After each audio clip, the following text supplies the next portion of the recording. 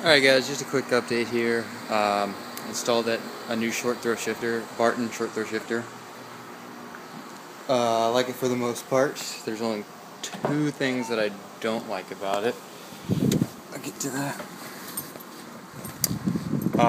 For one, getting into reverse is pretty difficult actually. You have to really press down on it and go left and up. And then the other thing, when you're in reverse, can't even get it in reverse. When you put it back in, it doesn't jump back into neutral like the original one does. You have to push it back over. But those are the only two things that it's not that big of a deal. I don't like. Other than that, this thing is freaking awesome. Super short throws.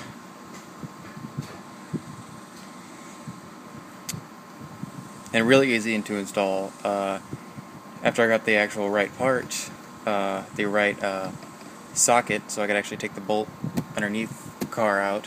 It took me a little, probably about 45 minutes. And then the other update, which just something small, I got my license plates. See ya. But that's about it.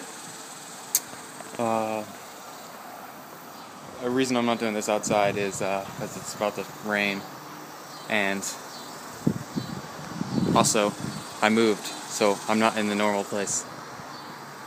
But subscribe. Alright guys, I know this doesn't have anything to do with my Mustang, but I bought a new car, well, new to me at least. It's an 87 YJ Jeep Wrangler, 5-speed. It only has 51,000 miles on it. It's practically brand new to me. I got it for $1,000. Pretty good steal.